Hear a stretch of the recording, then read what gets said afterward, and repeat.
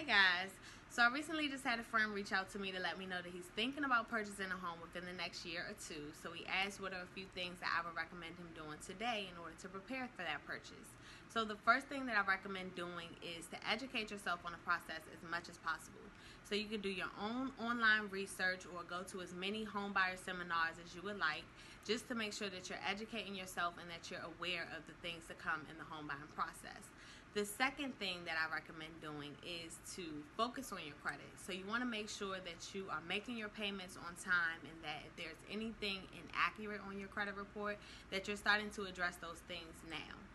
The third thing that I recommend doing is to start saving money. If you don't have any money saved up, you're not ready to purchase, but you can save as little as $5 per paycheck, and you'll be surprised at how much money you have saved up when that time does come.